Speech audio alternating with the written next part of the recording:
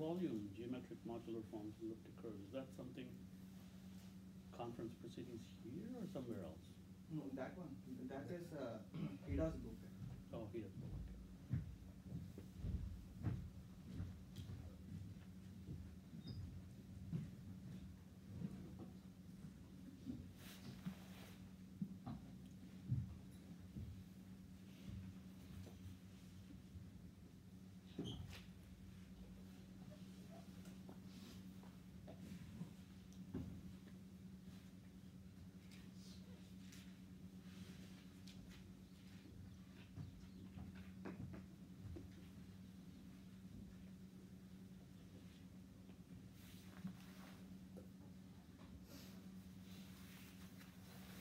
A little colder today, but then it'll get warmer by the time the lecture's over because of all the hot air, you know.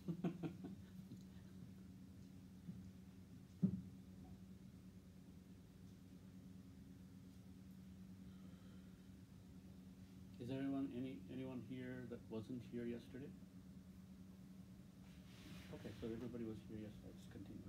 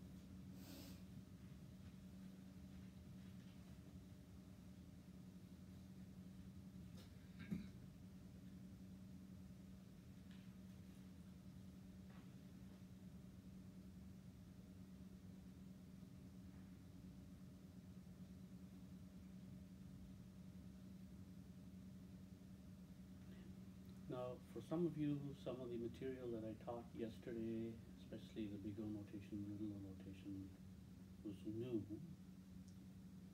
Maybe at some point I can scribble a few exercises based on the lectures that you can do at your leisure. You don't have to hand it in. Okay, you can do it to get some practice with the notation and other things related to the lectures. I might just scribble them on a sheet of paper, and then you can just scan them, I think, yeah.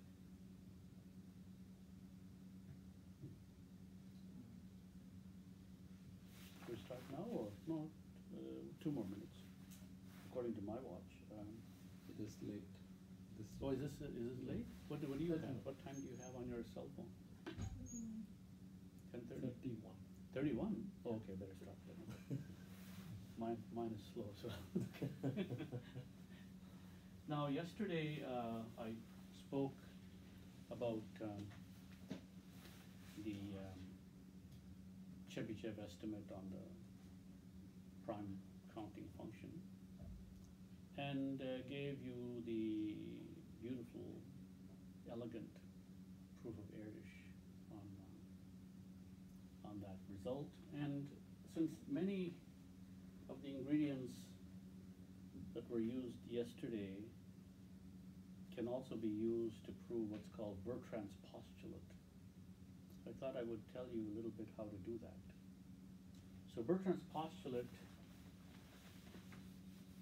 is the conjecture made by Bertrand, 1845, I believe. Bertrand conjectured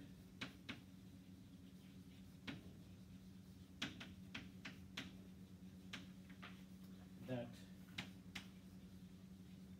for all n bigger than or equal to 2, there exists a prime p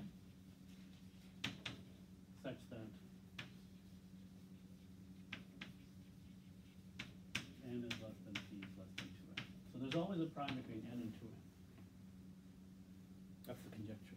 He didn't know how to prove it. And he checked it for all n less than 3 million. And In those days, there were no computers. He checked it by hand. Bertrand checked it.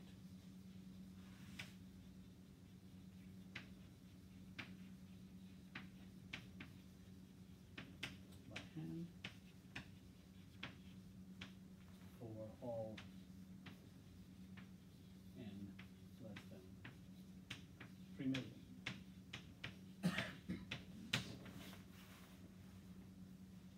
And it was only 7 years later, 1852, Chebyshev proved this conjecture.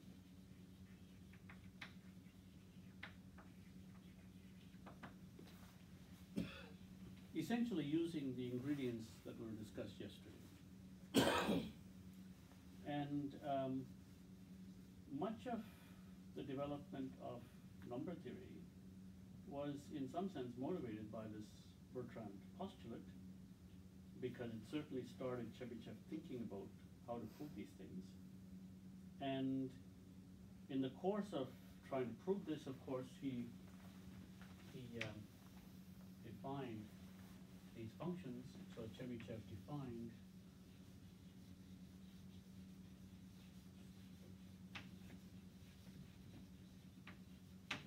this function theta x. So unfortunately, I'm going to use theta because that's Chebyshev's notation. This theta is going to show up again with a different meaning later on in this course. Psi of x.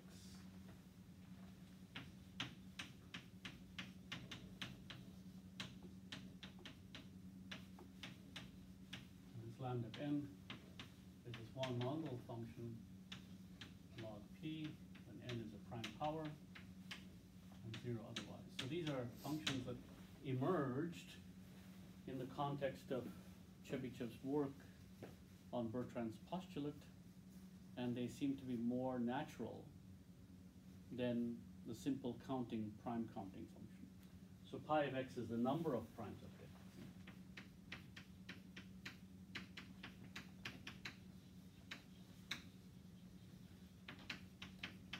And the prime number theorem, of course, is the statement, prime number theorem is the statement that pi of x is asymptotic to x with log x. And this is equivalent to the statement that theta x is asymptotic to x. And it's also equivalent to the statement that psi x is asymptotic to x as x goes to infinity. All these are exercises. So these are exercises in partial summation.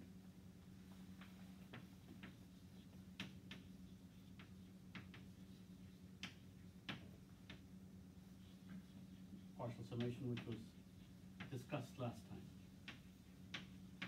So if you have never seen this before, I would urge you to kind of prove this. And get some practice in using partial summation technique.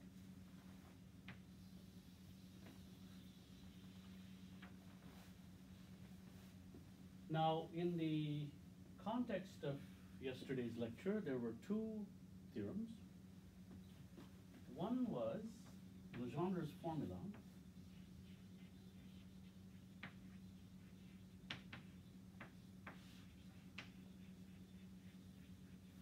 that gave the unique factorization of n factorial as a product over primes less than or equal to n, p to the ep at n, and ep at n is given by the sum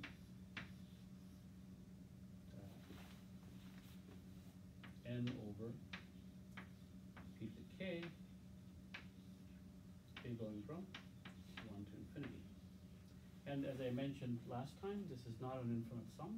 This is a finite sum because as soon as p to the k is bigger than n, the thing is 0. So this is really a finite sum. So you have this nice unique factorization. You know exactly what this thing is. And using this thing, we were able to show various things. The other point was this very elegant argument that Harish came up with, that if you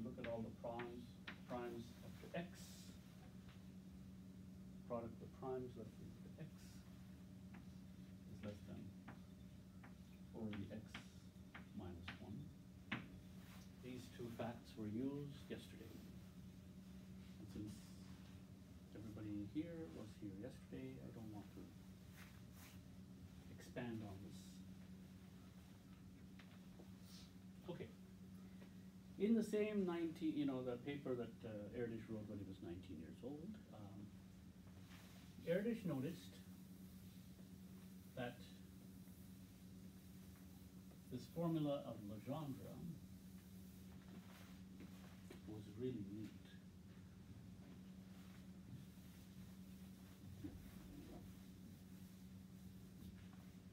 Formula of Legendre was really neat. Why was it really neat? Well, he noticed that in the course of the argument, 2n choose n showed up. So he wanted to know, this is the factorization, unique factorization of n factorial. What is the unique factorization of 2n choose n? So Harish observed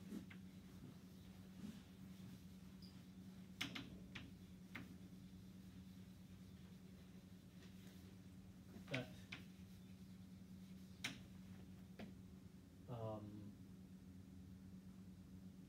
if we look at 2n choose n, this, of course, will have primes less than or equal to 2n.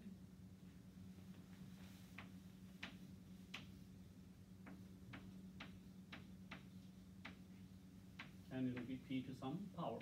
Let's call it Cp of n.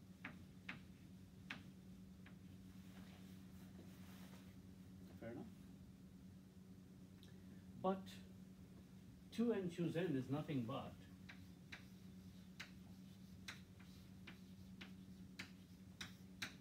n factorial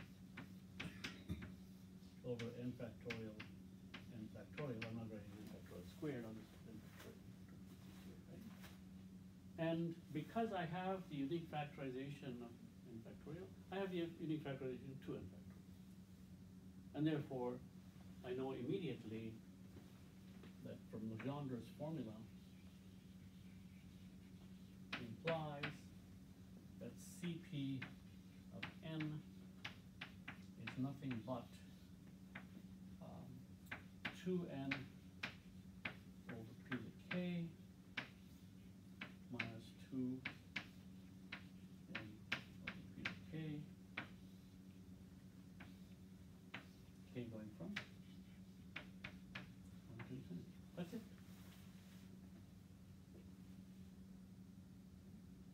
From Legendre's formula. Now the interesting thing about this, now this is where ordinary mortals just go on and just continue without looking, whereas people like Harish will stare at this formula and say something interesting. So observe, the power of observation is essential in research. Observe that 2x minus 2 times x is less than or equal to, the greatest integer of 2x is less than 2x. This part is less than that. And then I'll take away more, or I'll take away less rather. So 2x minus 1, because the greatest integer of x is between x minus 1 and x. So we put this. And therefore we immediately see that, by the way, one more point. Okay, let's just continue this thing. We have the 2x's go away, this is 2. However, the question of when is this, when are these actually equal? Well, when x is an integer, but this estimate certainly is really overkill. Okay, so it's less than 2. The greatest integer of x will not be x minus 1, it will be something larger, right? So this is an overkill. If x is an integer, there's just zero. I mean, we'll just get zero here. But so I think you'll convince yourself that this is actually a strict inequality. So that whatever this silly thing is, it's either 0 or 1. The summand, thus each summand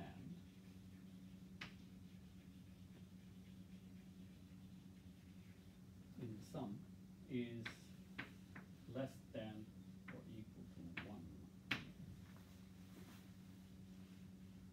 Strictly less than 2. It's an integer. Right? Strictly less than 1.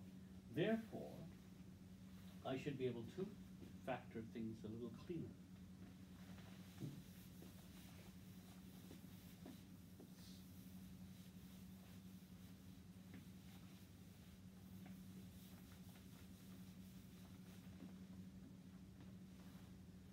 So, 2n choose n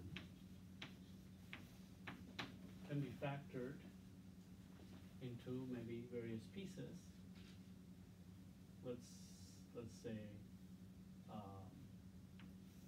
here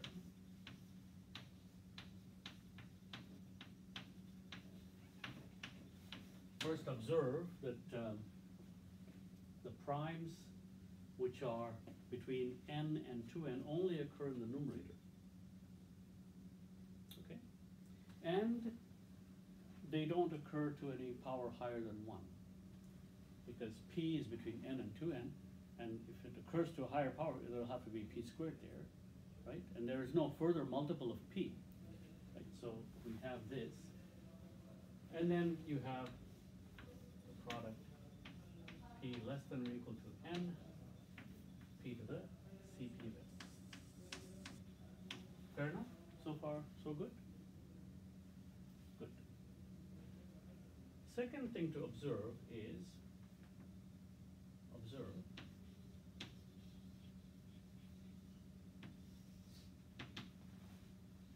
that if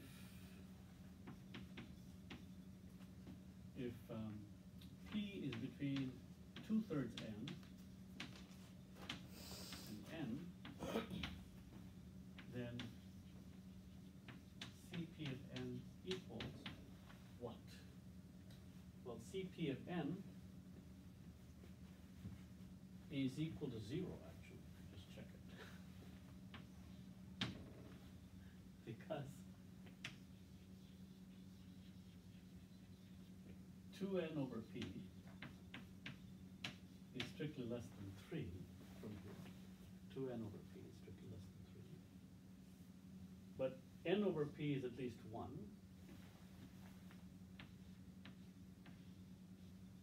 So 2n over p is between 2 and 3. So the greatest integer of 2n over p is 2.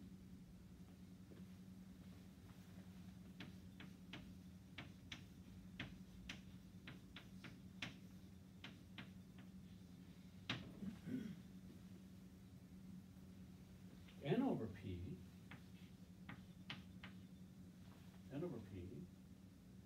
is at least 1. Right? N over p is at least 1. And n over p from the first one, n over p is less than 3/2. Therefore, n over p is 1. 2 minus 2 is 0. This is the difference between erudition or ordinary person. You know, see, this is experimentation, observation, the essence of scientific method. You just don't, so I keep saying the secret of genius is to observe the extraordinary in the ordinary. The disease of the modern age is we see only the ordinary in the extraordinary. Couldn't care less.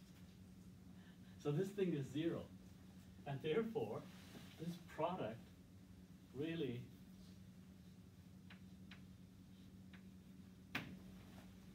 is that. nothing, there's no prime between 2/3 n and n. Isn't that interesting in its own right? These are of independent interest. Yeah. Okay. I think I don't need this anymore.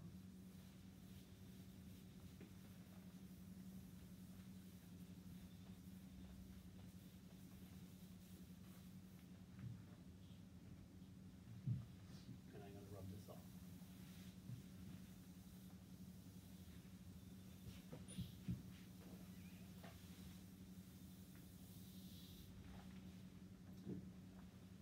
I mean, so that no prime in that interval appears, so you don't need to worry about higher powers. There's not even first power in the thing.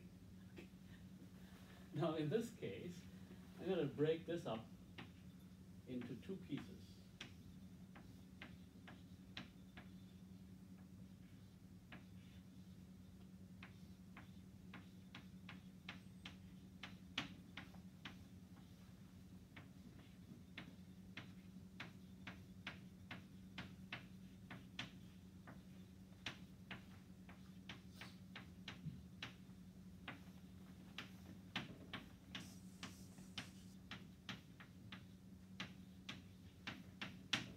This is one other thing Harish was very good at. He knew how to break things up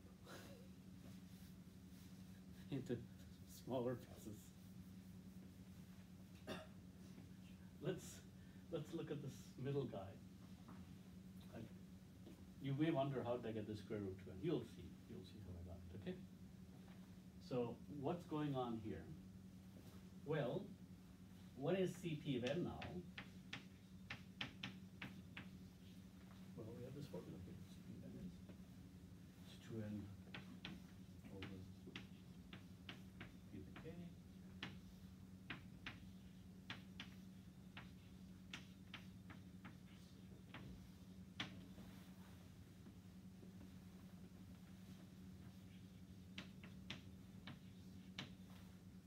But if p is bigger than square root 2n, then p squared is bigger than 2n. So when k equals 2, there's nothing here. So Harish was very happy that there was nothing there when p is between 2/3 and an n. Obviously, he's trying to figure out, is there any other thing that there's nothing there? in this lesser range, well, for 2 and onwards, there's nothing there. Okay? And we already remarked that each summand is at most 1. Therefore, there was, in that interval, the Cp of n is just 1. This is getting easier and easier. 2n choose n equals product p less than or equal to square root 2n. P to the Cp of n, product n less than p less than 2/3 n, p times product n less than p less than 2n. So we were getting better and better factorization, cleaner and cleaner factorization of this silly thing. Does everybody see this? Because the power of p here is only 1. How is Cp equal to 1? Cp was 0 already from k equals 2 onwards because of this inequality. Yeah, yeah. And there's only one term, k equals 1. But each term is at most 1. So, oh yes, you're right. And we should put an inequality now. It's at most 1. Whether or not it appears is different. Yeah, it's at most 1. So we have an inequality. Correct, good point. Everybody follow that? Okay. Now, each summand here is at most 1. And how many summands are there? I told you already, this is going to be 0 when 2n is less than p to the k. So the number of summands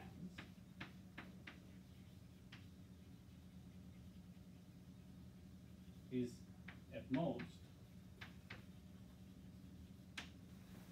well, k, 2n over p to the k has to be bigger than or equal to 1 at least to get something. And that means that 2n is bigger than or equal to p to the k, and so k has to be less than or equal to log 2n over log p, greatest integer, right? This is the, so there are only this many summands. And therefore, on each summand is at most 1. There are that many summands. So I'm going to get another inequality. I'm going to put Cp of n is bounded by log 2n over log p.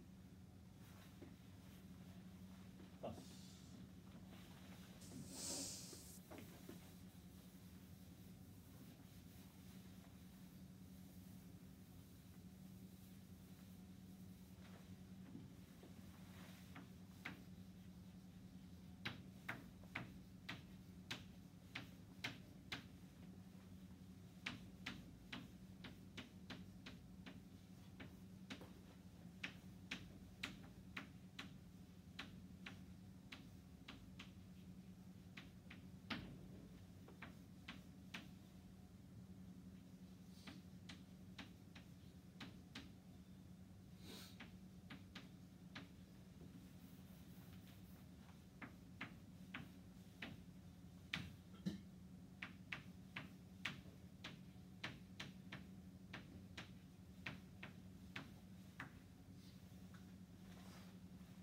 got so far.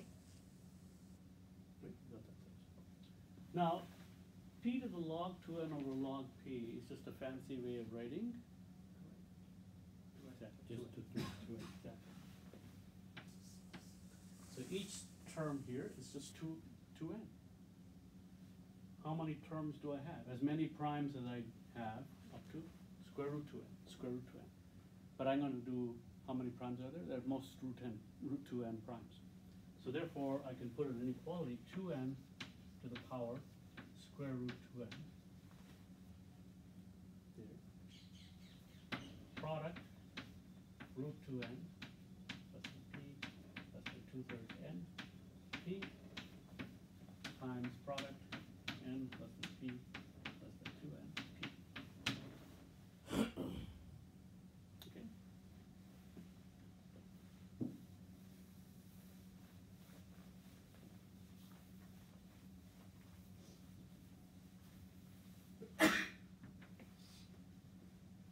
Now we're getting somewhere here. So far it's pretty good. It's all bare hands elementary number theory.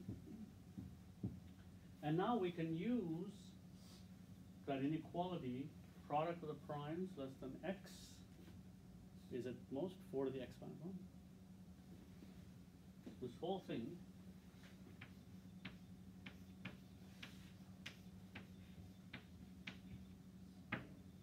four to the 2/3 n minus 1.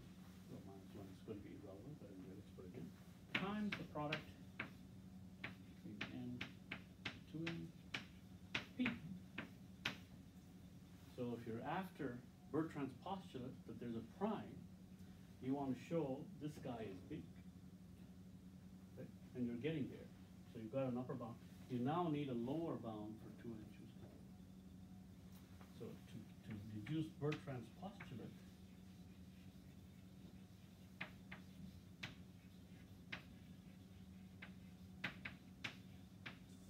because if this was an empty product, by the way, an empty sum is 0, an empty product is 1. So we just need to show that it's bigger than 1. Then it's not an empty product. So we need to get a lower bound. So in order to show Bertrand's postulate, we need a lower bound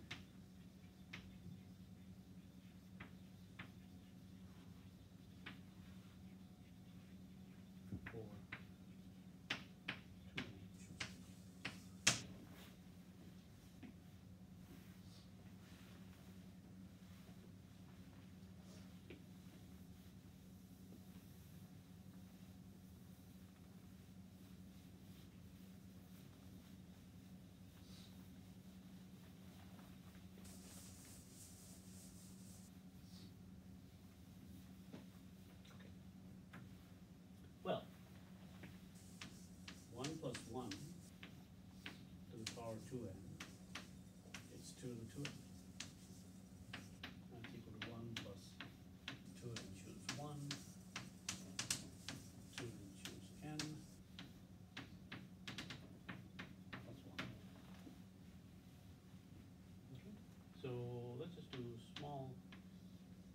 combine this one with this one.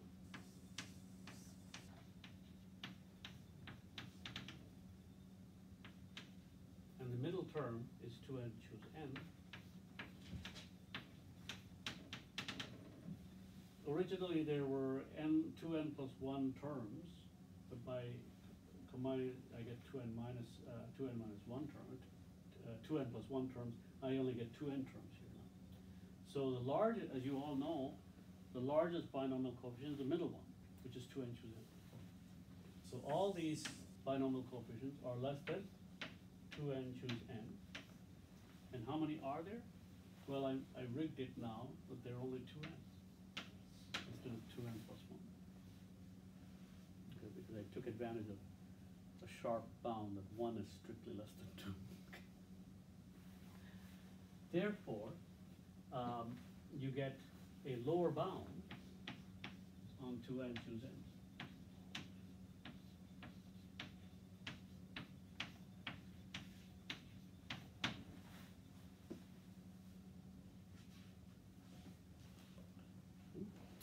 So what do we have here? We have, go back here.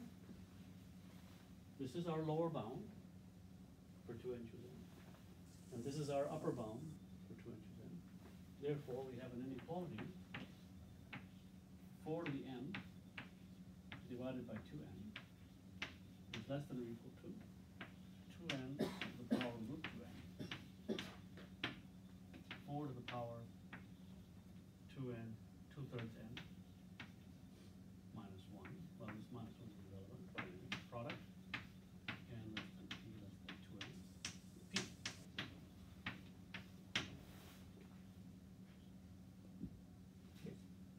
In other words,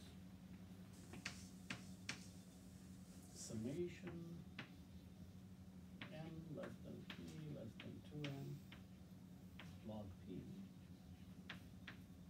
is bigger than or equal to. Well, there's 4 to the power n here. Forget all these itsy bitsy minus 1s. There's a 4 to the power n here, and there's a 4 to the power 2/3 n. So there's a 4, when I move to the other side, I get a 4 to the 1/3 n. When I take logs, I've got 1/3 n log 4. And so plus O of root 2n log 2n. So you see now how the big O notation simplifies life. Don't bother your head with all the other stuff. There's a minus 1 there, there's a 2 here. Ew. Throw it out. This, when you take logs, that's a log n. That's consumed by this one. Don't need to worry about that silly log 2n there. Okay, so you get this. Now, this is of the order root n. This is of the order n. Therefore, this dominates. Not only is there a prime, there are tons of them. Okay? This is Erdős's proof. Quite a cute proof. Now, the beauty of Erdős's proof is that you can explain it to a high school student. It's not nothing. I haven't used calculus of any kind. It's all high school math. It's bare hands, nothing extraordinary. But there's a nicer proof which is a lot shorter and uses first year calculus, I would say, due to Ramanujan. And since it doesn't take long, I can do it in 5 minutes, I'll just show it to you. And you get a better result, because you do the Ramanujan. So there's a shorter proof. So what was the point of combining those 1 plus 1 in that expression? Pardon me? So what was the point of like making the terms into 2n instead of 2n plus 1? It doesn't Otherwise, know. you will have 2n. Oh, I could get 2n plus 1. No, there's no. There's no problem. Yeah, no, actually, I'll tell you, there's a small advantage in those kind of things, because if you wanted to, you see, there's, in this big O stuff, there's always an implied constant. And so you'd like to know, when is this really bigger than this? Yeah. And I believe in the original proof of Erdős, he manages to get numbers, which makes it a little bit cluttered. and then shows that this is valid for n bigger than 5,000 or something. And if you didn't put that extra thing, I think you get 10,000. That's all. Yeah. Otherwise, you're absolutely right. I could have done 2n plus 1 and done that, and it would have been O of log n anyway. It wouldn't have mattered. But it might. So here, you could clean this up and get n bigger than 5,000. It's fine. So n less than 5,000. Well, Bertrand checked it up to 3 million there. We'll inject Bertrand's little work.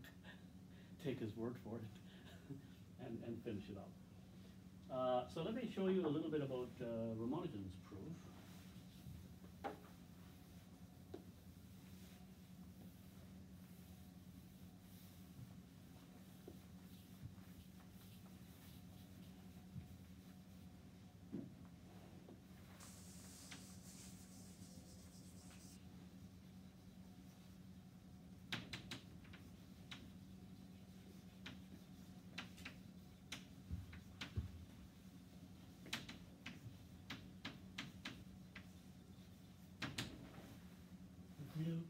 Want to prove it for every n, then we have to bother about double constants. Yeah. But if you want to just finish it off, this is the point. The point is in analytic number theory, first thing is to prove it for n sufficiently large, and then tinker about the constants. Most people tinker about the constants before they even have a theorem in the first place. And I don't want to make that remark again about algebra. This is being taken. So, anyway, so Bertrand's proof of Ramanujan's proof of Bertrand's postulate is follows from the following observation. So, the fact that every number, since every number can be factored, every natural number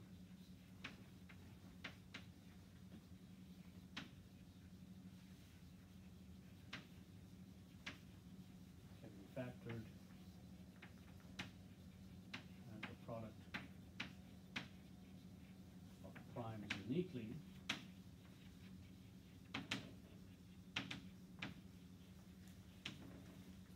we see that log n can be written as summation d divides n lambda d. Every natural number can be written as a product of prime powers. Take logs.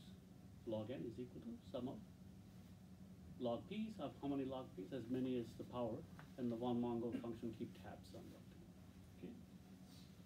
Therefore, summation n less than x log n equals summation n less than x d divided n lambda d. And in mathematics, when you see double sum, you interchange. Either you interchange or you stay where you are.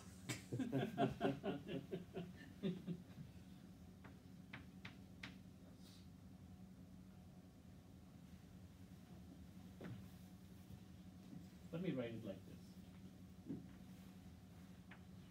DE equals n, lambda d, and interchange, so DE less than x, lambda d. That's what we have. DE equals n, so all the d's in the e, since the d times e equals n, I'm just combining it into this single sum. And now I rewrite this as summation e less than or equal to x, summation d less than or equal to x over e, psi of, lambda of d, lambda of d. So this I recognize as psi of x over. Thus, we have summation n less than x log n equals summation e less than or equal to x psi of x over e. Remember what psi was. Psi was the summatory function for the von Mongol.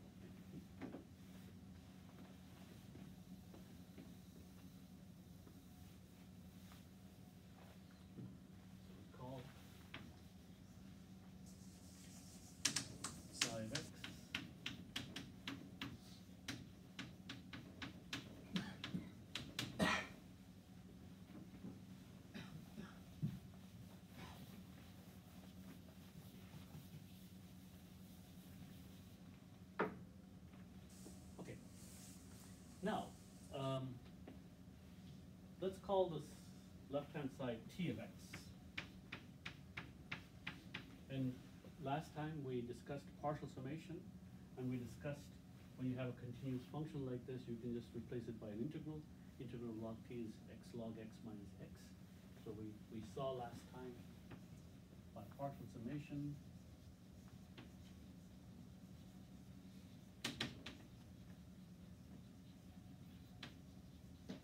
T of x equals x log x minus x plus O log x. So we saw this in yesterday's lecture.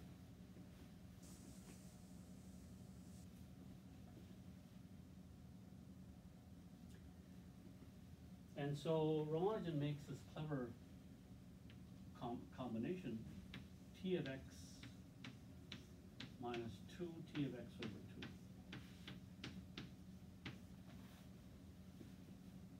Okay, so what is that? Well, I know what T of x is, and I know what T of x over 2 is, so you just shove it in. So it's x log x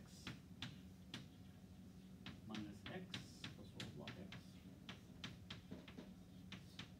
minus 2 x over 2 log x over 2 minus x over 2 plus O of log x, but I'm not going to put it because it's in the other term. This O of log x covers. See this? Don't shove another O of log x. There's no need to do that. This is the beauty of this notation. It allows you to not clutter up your head and the page. Don't. You wouldn't believe it. I've seen papers in which they keep umpteen versions of O of log x's. What's the point? Unless you're really after those constants, which is you shouldn't be doing that anyway in the first place. So this is, it's good to keep that in mind. Now what we have here is, well, x log x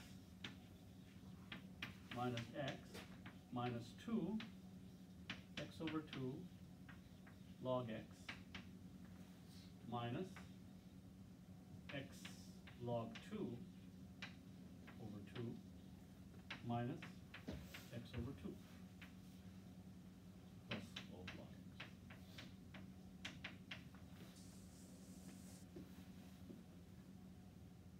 And the nice thing is, all these 2's cancel.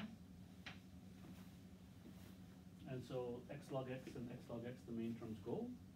Well, but there's a minus x here, and there's a plus x. Oops, I made a mistake here. No, sorry. Yeah, that's fine. Yeah, the minus x goes away with the plus x. That's fine. But notice that there's a minus minus x log 2, so you're still win. You have x log 2 plus O of x, O of log x. Isn't that neat? It's still constant x. So T of x minus 2T of x over 2 is x log 2 plus O of log x.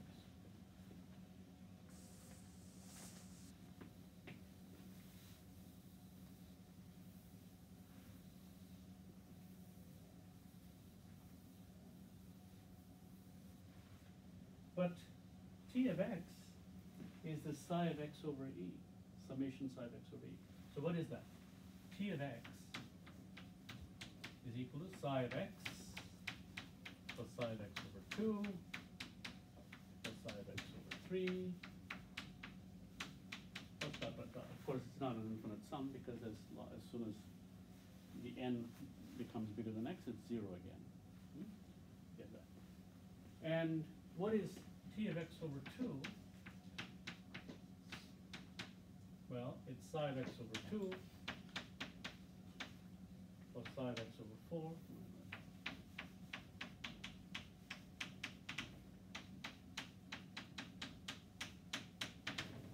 Right, Tx x over 2 is this.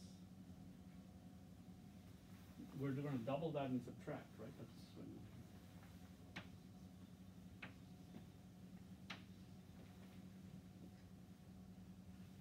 so minus that.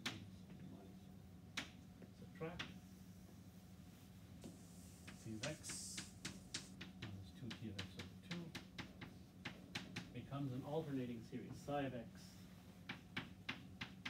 minus psi of x over 2 plus psi of x over 3 minus psi of x over 4. And we're talking about the the Turan sieve. Well, this is Ramanujan sieve. So, what do we have here?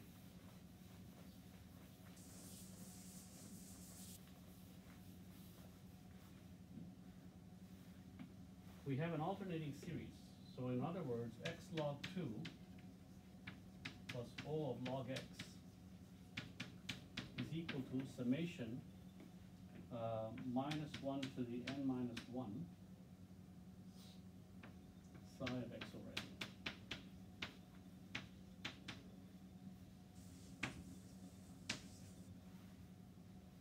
Rewrite this thing as, so when n equals 1, the sign is 1. When n equals 2, the sign is minus 1, and so on and so forth. So to compensate, you have an alternating series. Now the psi function is an increasing function. And so we could write this as psi of x minus psi of x over 2 plus psi of x over 3 minus psi of x over 4. We can kind of couple this in this fashion. And what we have is definitely, these are all positive. Therefore, you certainly have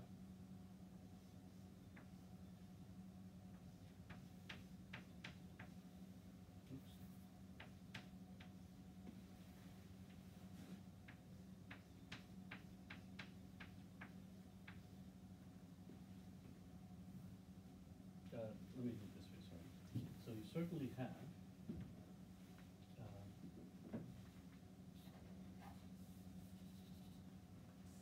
okay, this what I said is fine, but for the purpose of Bertrand's postulate, you want to get a lower bound on psi of x over 2, right? That's what you want to get, psi of x minus psi of x over 2. Therefore, you would rewrite this as psi of x minus psi of x over 2 minus psi of x over 3.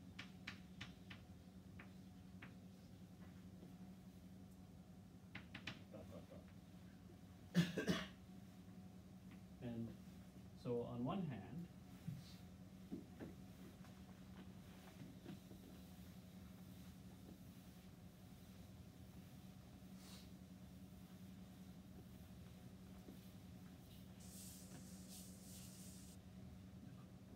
so we certainly have psi of x, psi of x minus psi of x over 2 less than or equal to x log 2 plus log x. And it's certainly less than or equal to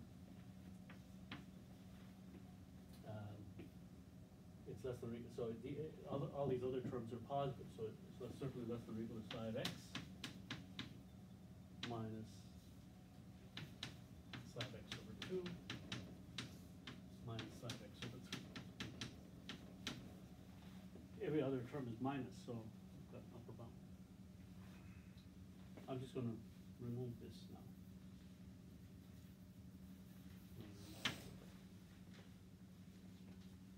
Minus that, right?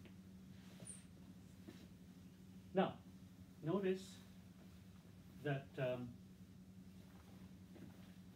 we just need an upper bound. So from 1, so let's from the first estimate. So by iterating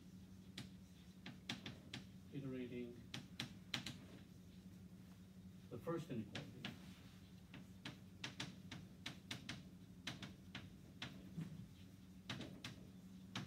we get, so psi of x minus psi of x over 2 is less than this, psi of x over 2 minus psi of x over 4 is less than this, so on and so forth. It's small exercise for you to show that psi of x is bounded by 2 x log 2 plus O of log x. So I'll leave that as an exercise. Okay. So you can do that as an exercise. Maybe just to be on the safe side, because there's log x iterations, you can just do that. But whatever it is, you have an upper bound. And therefore, from the second inequality,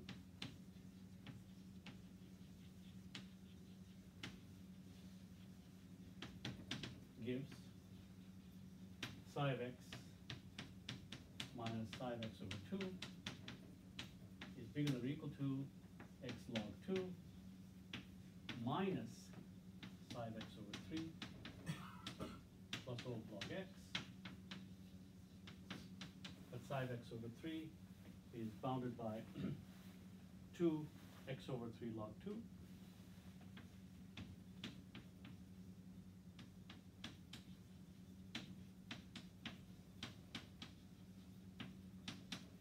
something like that.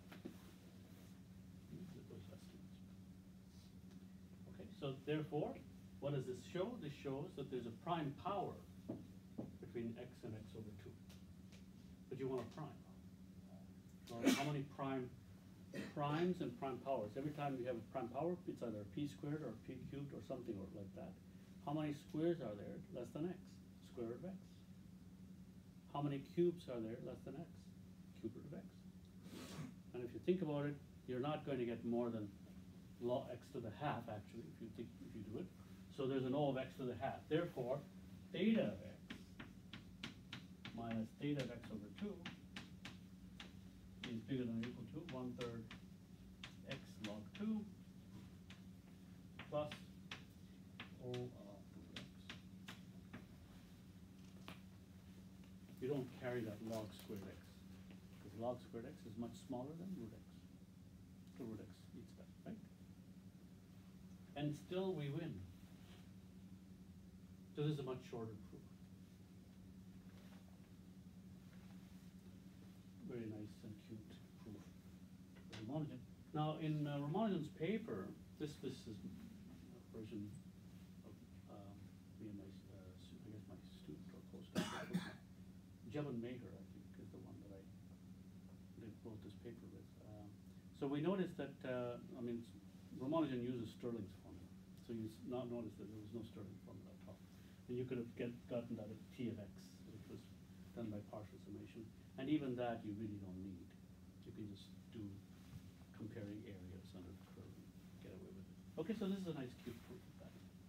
Okay.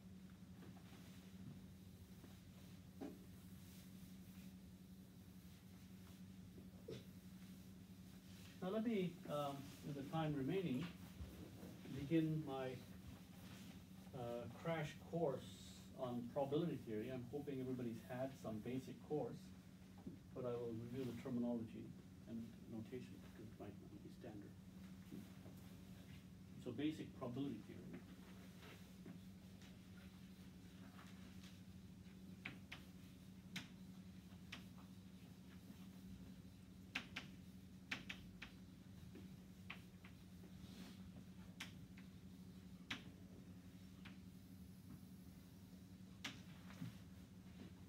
So now, the funny thing is that probability theory has actually 3 names in mathematics. The discrete probability theory is often called combinatorics. Okay, and probability theory, of course, but measure theory is a part of pure mathematics. So we have combinatorics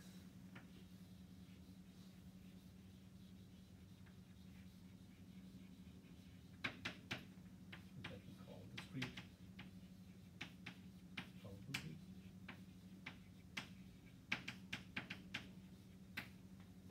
Then you have probability theory.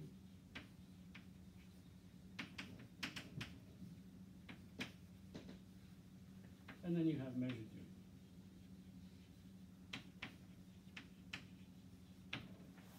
And the funny thing is,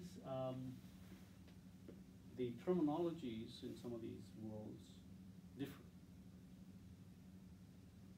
Especially the world of measure theory and the world of probability theory, different terminologies. And that could be a source of confusion for youngsters, especially those beginning to learn both things at the same time.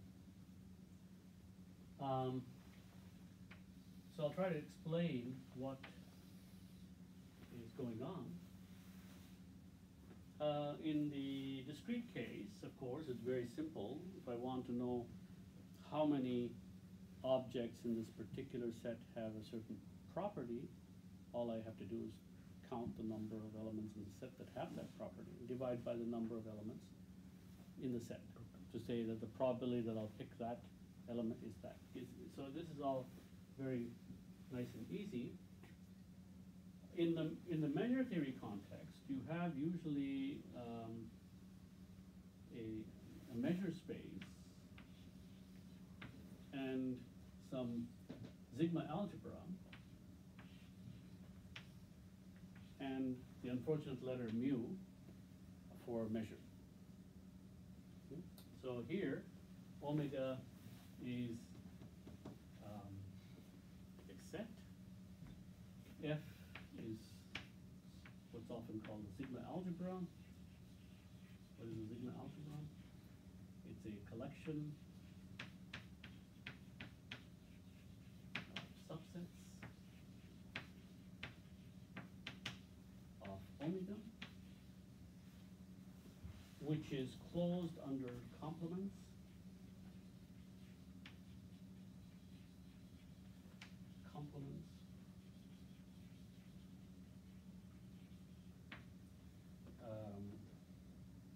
countable unions and countable intersections.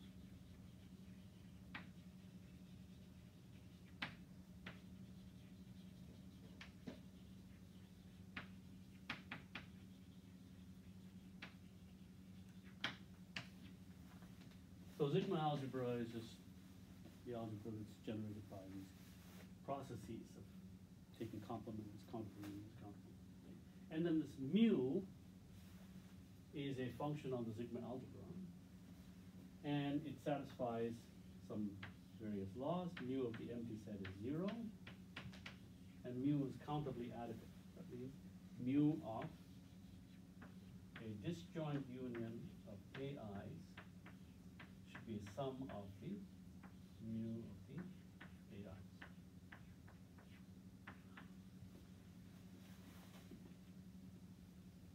This union with a dot is my notation for disjoint union. So this is basically, these are the axioms for measure theory. In fact, it's interesting that these axioms were not rigorously formulated until 1933.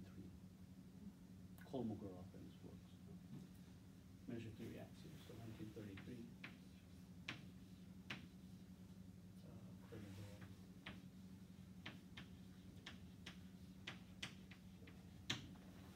Exactly what is a measure space, and in some sense, so now, often one would like to say a probability space is a measure space such that the total measure of omega is 1.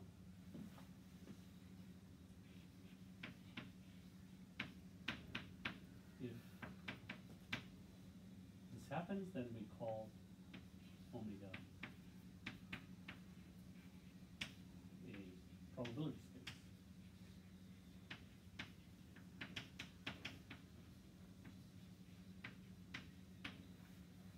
Now, in the context of measure theory, a real valued function is called a measurable function if the inverse of every open set is measurable. That is in the sigma algebra. So a function, a real valued function,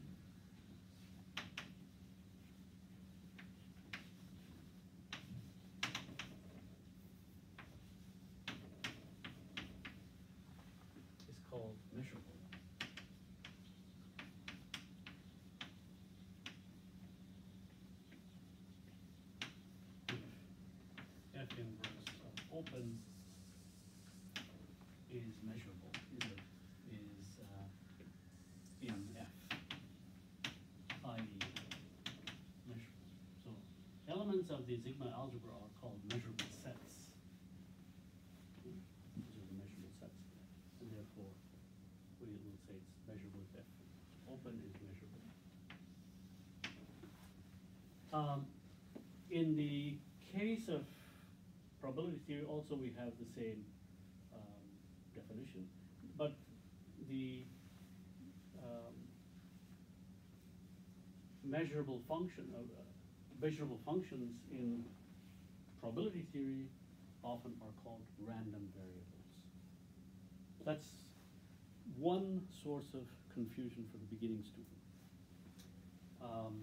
Measurable functions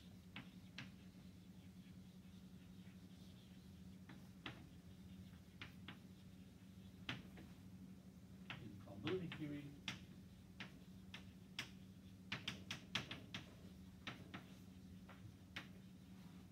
are called random variables. It's a very bad word from one point of view, but from another point of view it's not. Actually what's going on is there were two groups of people trying to understand the same thing. The pure math people and the probability people or the statisticians or some, non-pure math people, and trying to describe random events. So they, in probability theory, we will call omega a sample space. And elements of the sigma algebra are called events. So you see where the problem is? All these different terms for the same thing because of the perspective you took. Now, then you may say, well, why don't you just unify everything? It's almost like you have many languages on the planet, but each language has its own charm and beauty. So you should learn to converse in both. Because each has its perspective. The random variable perspective has its psychological advantage. The measurable function doesn't. So what these guys were trying to do is extremely very simple. It starts with Demar in 1775 or thereabouts, where you take a fair coin and you want to toss it. The probability of heads is 1/2. And so if you keep on tossing it, let's say 1,000 times, you should expect at least 500 times heads. And the question was, can this be made mathematically precise? And I suppose the first person who answered that was Demar. And we'll see how that works. So so they didn't think of a measurable function as we would think of it as, but rather they thought of it as a random variable in the sense that we don't know, is it going to be heads or tails, and each time you toss the thing, what is it? So if I conduct an experiment, I have heads, tails, heads, heads, heads, tails, and so on and so forth. I can and let's say I have 100 tosses, I can translate that into a 100 tuple, where I would put either a tail or a head in. So each of those things is a value of this experiment. So that's the psychology that they had when they were developing probability theory. And it was on very shaky grounds. Much of it was on shaky grounds. That's why the Kolmogorov business of trying to put everything on very firm axiomatic foundations, like we would do in algebra or group theory or something like that. You put it on rigorous foundations, it helped, but then the terminology is stuck still. And it's probably not a good idea to go around changing it. So this is one important point. Another important point is now that we're looking at real value functions. So maybe, and this is as far as I can tell, work to do type of thing. There is considerable work to do in the development of probability theory, where you would try to develop a theory where it's not necessarily real values, but some sort of topological group. And that would be very helpful in number theory, especially, let's say, p-adic worlds or adelic worlds and so on and so forth. So there's things like that. I actually have a student working on parts of this idea. But we'll confine our attention to this real value function. Okay. So now that we know what a random variable is, a random variable is essentially a measurable function on a probability space. What is a probability space? Measure space with total probability 1. And for measure, I will not use mu, I will use p. And instead of using d mu, as you would do in the Lebesgue theory, I would use dp. Okay.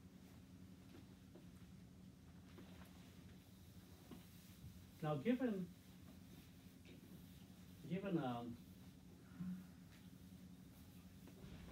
a random variable,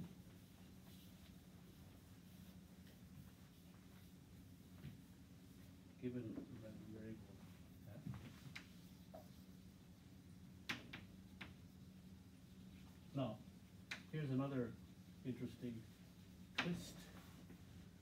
Standard notation. Normally in pure mathematics we use the f for a function, measurable function f and so forth. Well, people use x, capital X. They use different notations. Capital X. I'll tell you why. It's going to be important. It's this nuance of language. Don't go around translating one from one language to the other. Don't do that. Just try to think in that other language, because there's a psychological advantage. Okay, so given such a random variable x, if the random variable, it takes on a bunch of values. Suppose that the range of x, suppose x takes either a finite set of values or a countable set of values. In such a case, we call x a discrete random variable.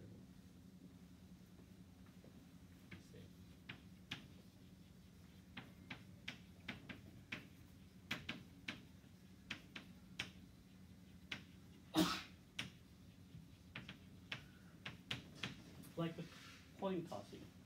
I toss the coin, it's either head or tail, 1 or 0, or whatever you want. Those are discrete random variables. If x takes values in some interval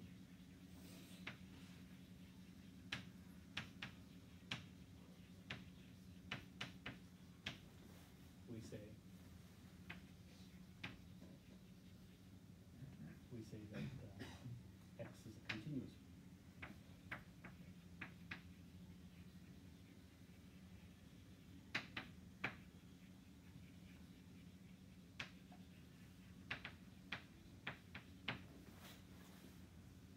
In the discrete case,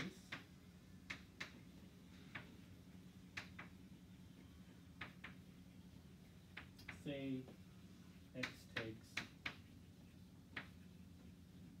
v1, v2, dot, then the probability p that x takes vj, specific value, is called the distribution function.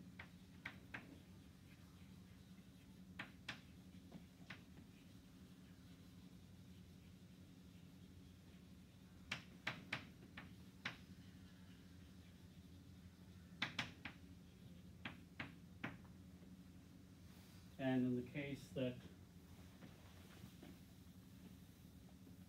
it takes on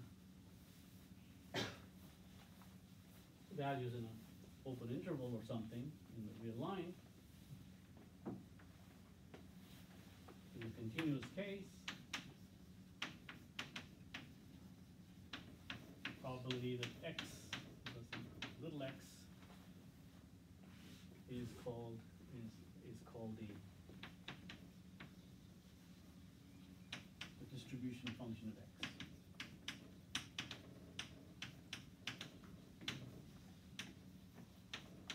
And often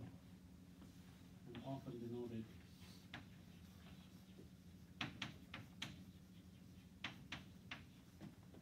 capital F sub x, little x. So both distribution. Hmm? Both you have right distribution.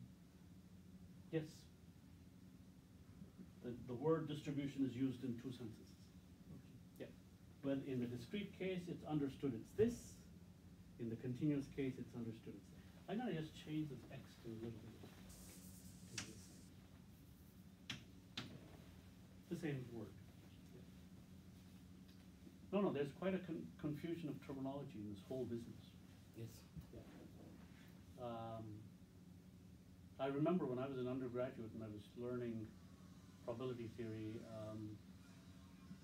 I was annoyed by these terminologies like random variables and why not just call a silly thing a measurable function? And, I was a pure mathematician by training, and I didn't like the probability theory people's terminologies. But later on I understood the psychology's the factor here. A very important idea. I mean, it'll come up in the later lectures today. Not today, maybe later. Now, in certain cases when something is called absolutely continuous functions, you can differentiate the density function. We can sometimes, in certain cases, when we can write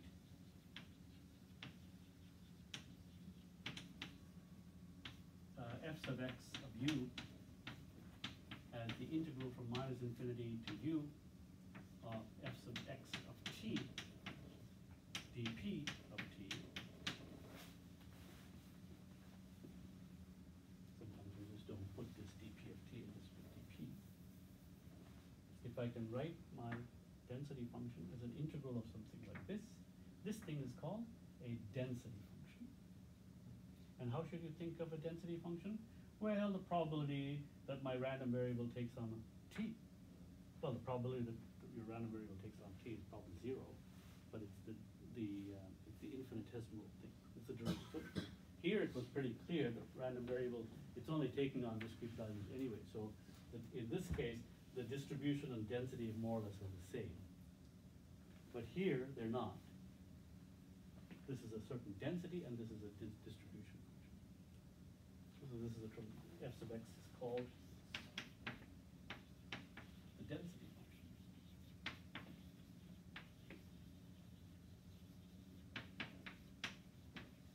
Okay, so there we're all set. And of course, we have a situation where, see, this is to be thought of as the probability that the function, the random variable x takes the value t. Clearly, in all these cases, in those cases, it's got to take some value. This better add up to 1. The same thing here. This minus infinity to infinity, f sub x of t dt dp must be equal to 1. Just to take on the density stuff to take. It's 1. Because this is the distribution function, and we're now moving to infinity, and so the fact that it'll take on some value is 1. That's all. So we have these two statements.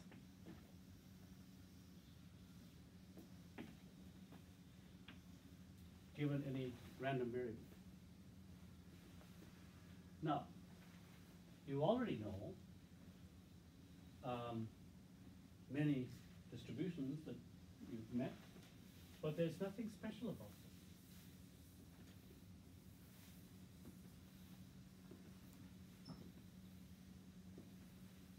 So in other words, if I have a sequence of, so you give me a random variable, I get a sequence of numbers, these numbers, such that they add up to 1. You give me a continuous random variable, I get this function, density function, that it integrates to 1. Now the question is, can I go in the reverse direction? You give me a sequence of numbers, suppose summation aj.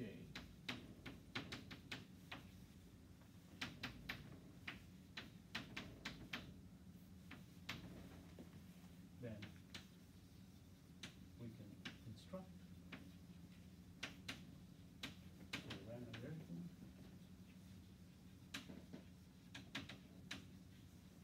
x such that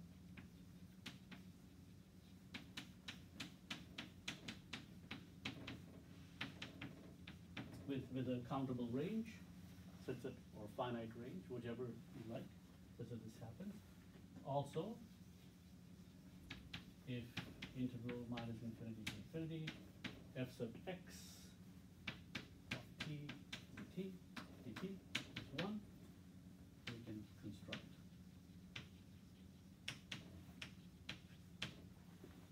a random variable such that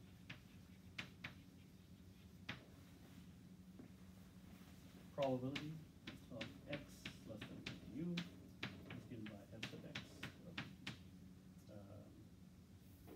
given by capital F sub x,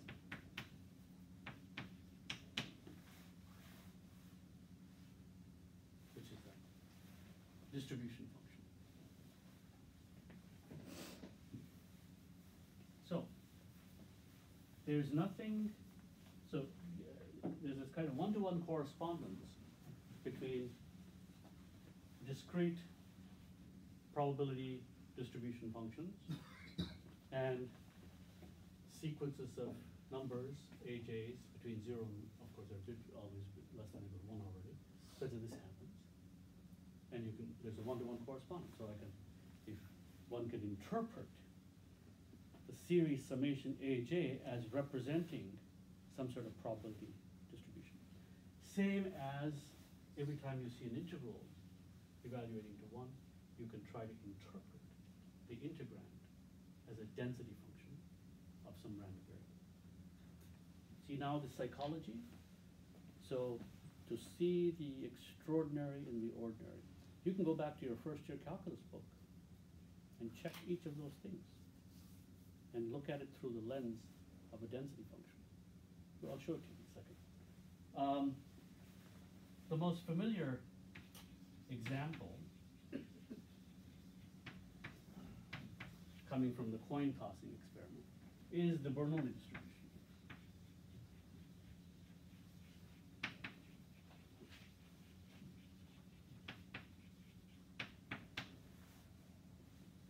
Which the probability of x equals k is given by n choose k, p to the k, 1 minus p to the n minus k. That means how many, what's the probability that I have k successes, k heads in n tosses? So the sample space is all the possible outcomes in n tosses. Okay, that's, and all the events, so probably that there will be exactly k heads is given by this. So this is what's often called the Bernoulli distribution. And because summation n choose k, p to the k 1 minus p adds up to 1. Another one that you're probably familiar with is the Poisson distribution.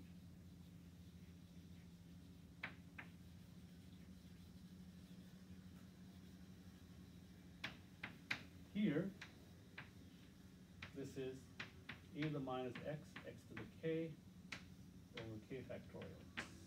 Okay, going from 0 to infinity. This equals 1, isn't it? So according to my philosophy, anytime you have a sequence of non-negative numbers adding up to 1, there's a probability distribution.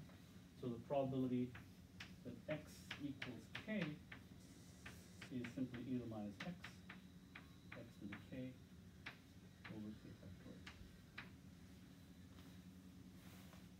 So these are both examples of discrete probability distributions. This is a finite range. and this is a countable. And usually, the Poisson distribution is derived as a limit case of a Bernoulli distribution. That's how it arose in the first place. But now we can look at it this way.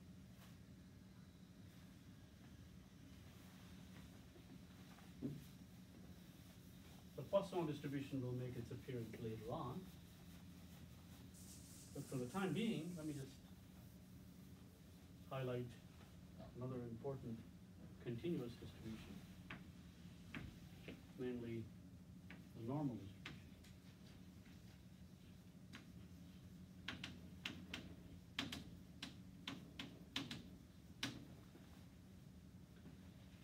Well, that comes from the fact that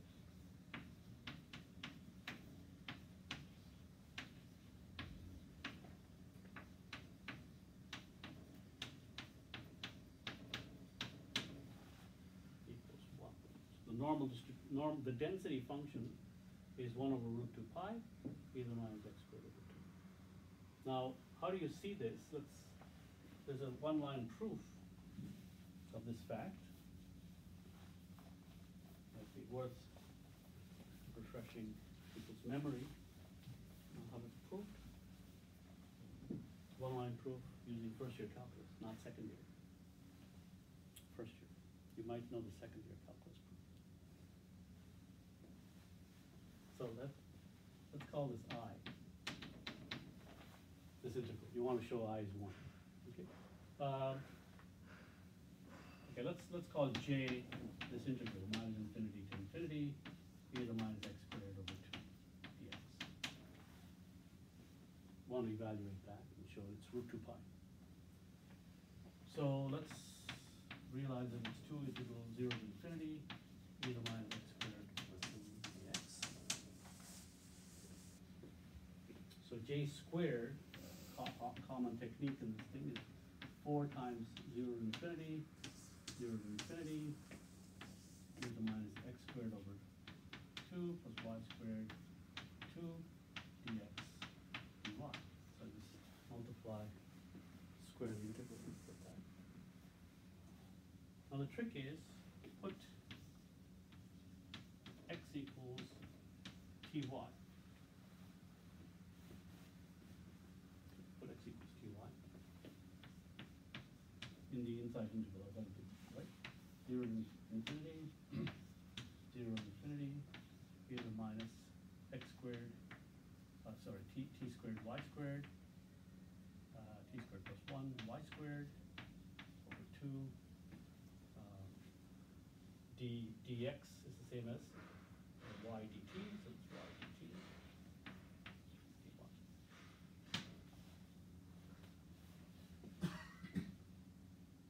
Fair enough. Everything is absolutely convergent, therefore I can interchange.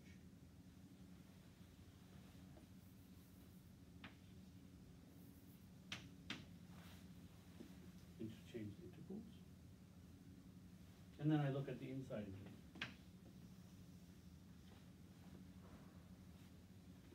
Which everybody here can do. Okay. Method of substitution. Forget the t squared plus 1, you've got a y squared there, differentiate y squared over 2, you get this silly thing here, so it's clear that it's 4 times integral 0 to infinity arctan, sorry, I'm jumping the gun, it's dt over 1 plus t squared.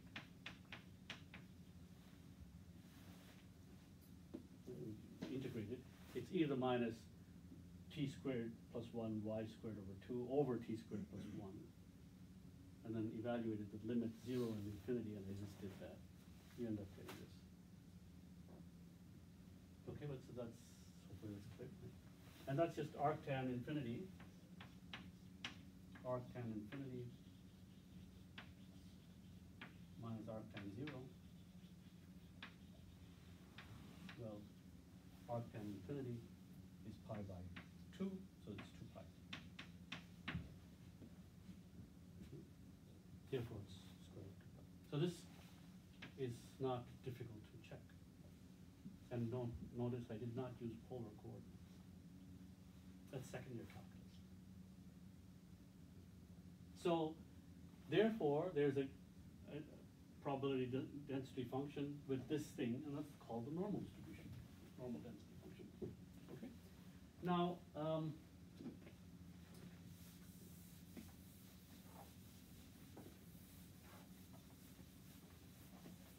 I was going to finish with essentially what's called the weak law of large numbers. So before I state that, give you a quick definition. So a sequence of random variables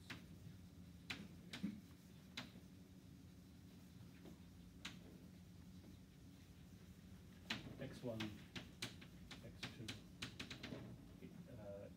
xn, etc. is called independent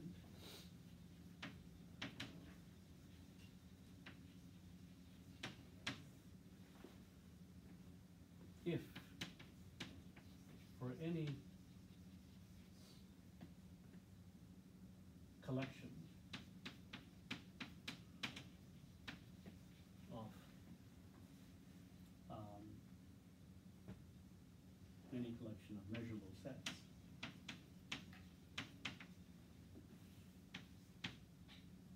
A1, take K, the probability that x1 of u, I'm not going to put the u in here, x1 is in A1, x2 is in A2, xk is in AK. This probability is the same as the probability that x1 is in A1 times the probability x2 is in A2.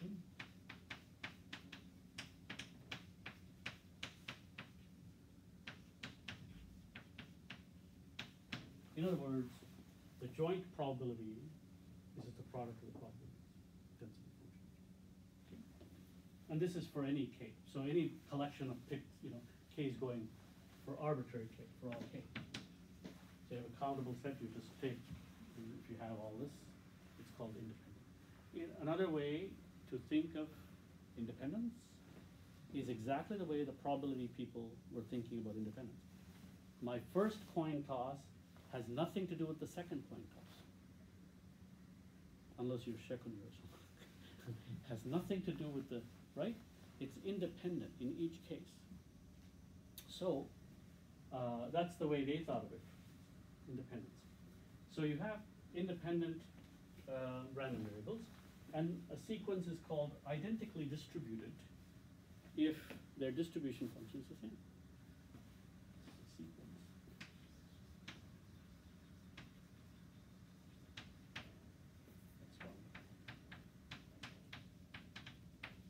It's called identically distributed.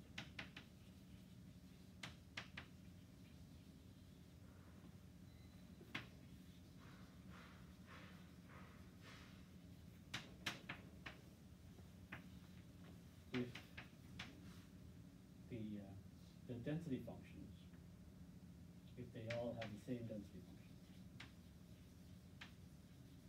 or the same distribution function. You see the way how they interchange these words? In the sense of density function or distribution function in the continuous case has a density function. In the discrete case, there is no density function per se, it's just a distribution function. So it's better to use if they all have the same distribution.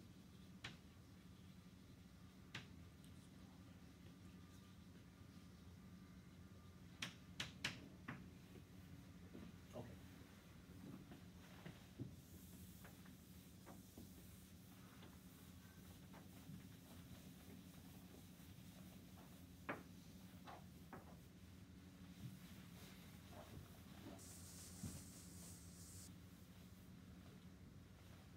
Now, two more definitions are needed before I state the theorem.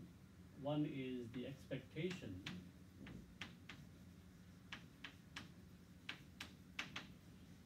E of x of a random variable, and that's just the integral x dp, and in the discrete case it's also to be understood in that fashion. It's the expected value of the function. So you should think of it like this is x of u, dp of u. What is the expected value? So you're getting it with respect to this probability. This is the probability. dp of u would be the probability it takes on u. So that's the expected value. Often denoted as mu or mu's of x. Unfortunate notation, but we'll stick to it. Then there's the variance of x, which by definition is just simply, when it's convenient, I just drop the subscript x for mu. So the expected value of x will always be mu, and so you want to measure how fast, how much does the random variable deviate from the mean value, and so it's natural to take this as the measurement, how much it varies. This is the variance, often denoted as sigma squared variance, and sigma is often called the standard deviation. Sigma is called the standard deviation.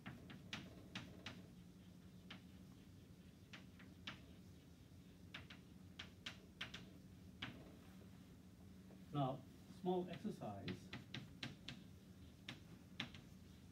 which I would leave for you to do, shows x and y are independent.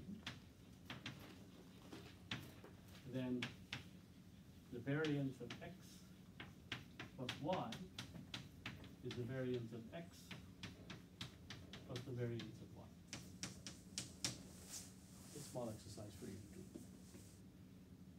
And with that terminology in place, I can now state what is often called the weak law of large numbers.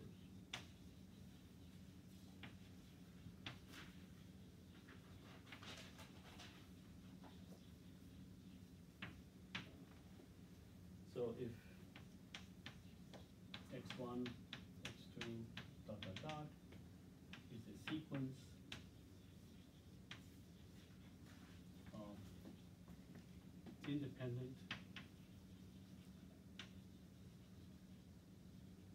identically distributed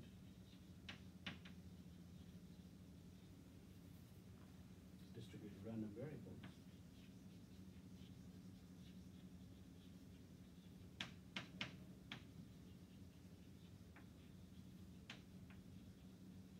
in the literature, people denote this as IID, so you should know what they stand for, IID, independent and identically distributed random variables with mean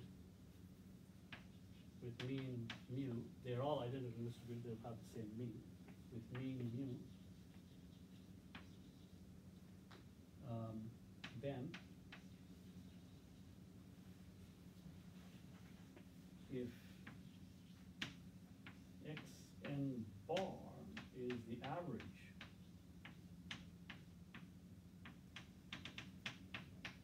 of the first n, and epsilon is positive, then the probability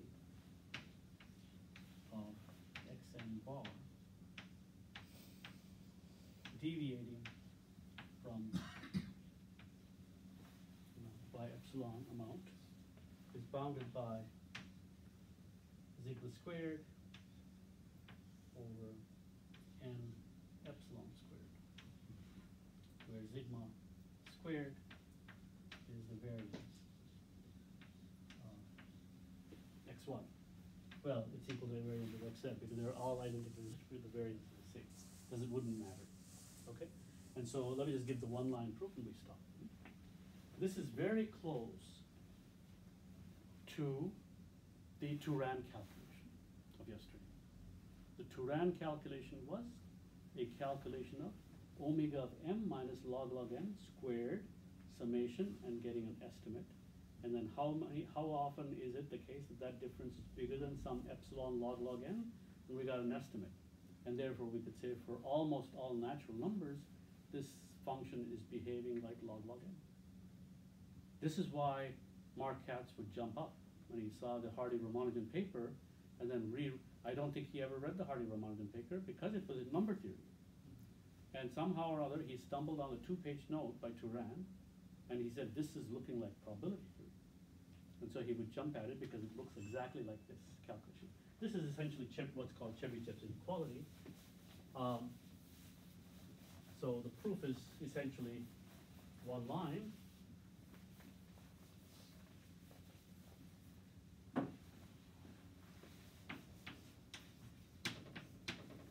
Well, we know by Chebyshev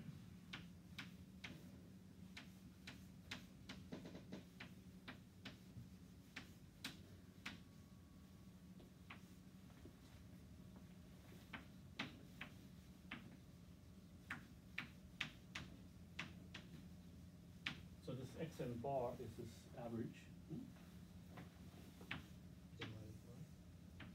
epsilon squared. How do we know this? Well, what is this? This is the integral over the whole measure space of xn bar minus mu squared dp. That's the definition of variance.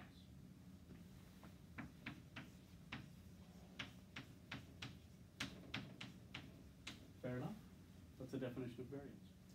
And now, how often is this silly thing bigger than epsilon? Well, every time it's bigger than epsilon, the integrand is epsilon squared at least, and the measure of that is what this is. Sorry, this is probability. Okay? The measure of that thing is given by the measure of that set on which xn bar minus mu is bigger than epsilon is given by this divided by epsilon squared. Okay, now it's a question of just simply calculating what variance of xn minus mu is. Well, this little exercise here tells you that if you have independent identically distributed random variables, it's an additive function. So you add them up, you will see when you do the calculation that this is the estimate you end up getting. So what does it mean? As the theorem follows, since variance of 1 over n summation xi going from 1 to n is nothing but 1 over n squared times the summation variance of xi going from 1 to n. Variance of xi is the same as sigma squared for every one of them. So this is equal to 1 over n squared times sigma squared times n. Therefore, you end up getting the joule. So this is sigma squared over n, and which is what I wrote, divided by epsilon squared. Okay, so what does this show? This shows that the limit n goes to infinity, probability that xn minus mu is bigger than epsilon goes to 0 as n goes to infinity. So that means most of the time, xn bar, the average, so if you're running an experiment and they're all independent and identically distributed, and you couldn't care less what the distribution is. Isn't that amazing? Yeah. That's why you do these, how the virus is spreading in this region versus the virus is spreading in that and 1,000 other regions, and you kind of take the average and run this through. You get an idea of what the convergence rate where something is moving. So basically, because we don't need to know what the distribution function is. As long as the experiment is such that the random variables all have the same distribution function. That's the amazing thing. Okay, so this is what's called the weak law of large numbers. There's a strong law of large numbers, which is stronger and implies the weak law. And if you think about it, and if you're a probabilist, you will know that this was using only the second moment. And hence, we understand why Mark Katz was saying, can you do the higher moments? Because the strong law uses the fourth moment. And the central limit theorem uses all the moments. So this is where this is the way to understand all of these probability theory, because it's often taught in a kind of a spasmodic fashion without this group paying attention to the other group. You have these different discordant terminologies, sometimes reinventing the wheel, and sometimes doing certain things rather awkwardly. And one has to understand both, and then one has to unify it by some sort of neat, comprehensive treatment. Okay. So tomorrow's lecture will be focusing on further applications of probabilistic ideas in number theory. One neat application that I will give is how do you find the formula for the nth prime number using probability theory? Do that tomorrow. Okay.